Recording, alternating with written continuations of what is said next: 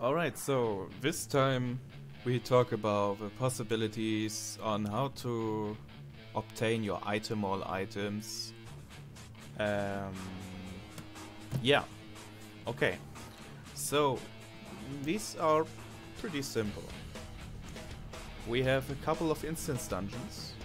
You can solo up to a certain degree.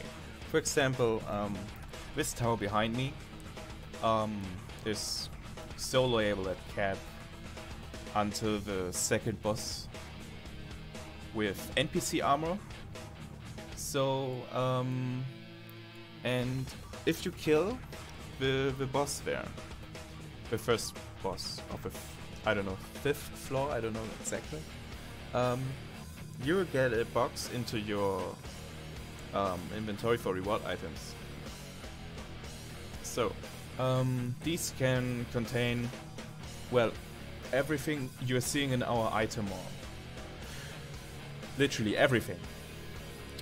So you don't need to spend a single cent or penny or whatever you're, well, you know.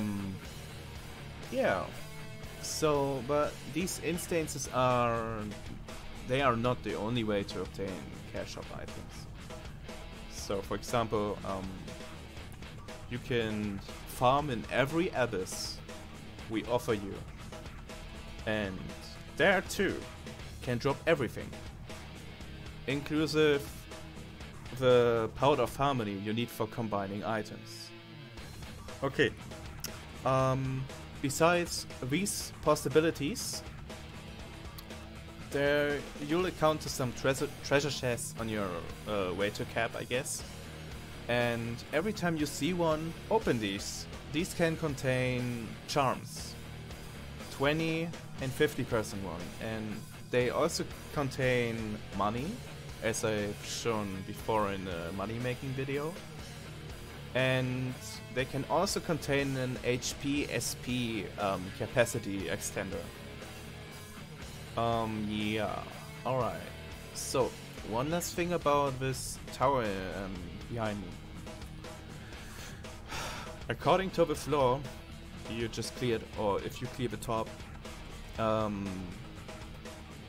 reward will get better from boss stage to boss stage.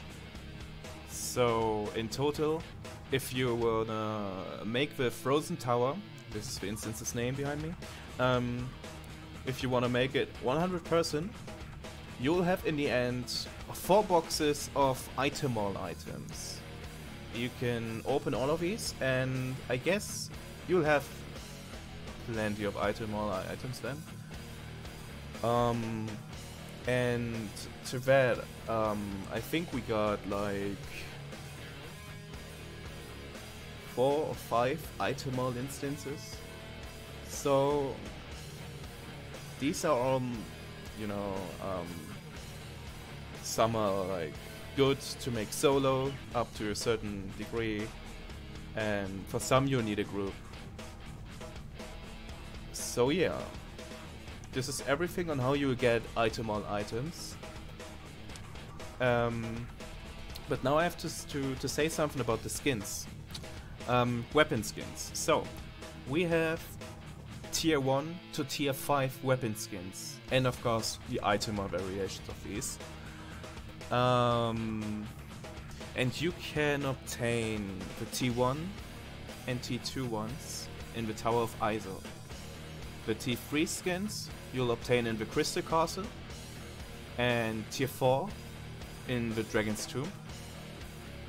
And T5 can drop in here too, or you're able to get these through events we are making, or whatever. And in Kingdom Quests, you'll be able to obtain, after every clear, Kingdom Quest vouchers. And you can exchange these in every city on an NPC who's called Kingdom Quest Skin Exchange. You can exchange these tickets against T1 and T2 skins. Or if you want, you can also exchange these to bracelets for level 10 up to level 90. Yeah. So that's it. This is on how you get your item or stuff.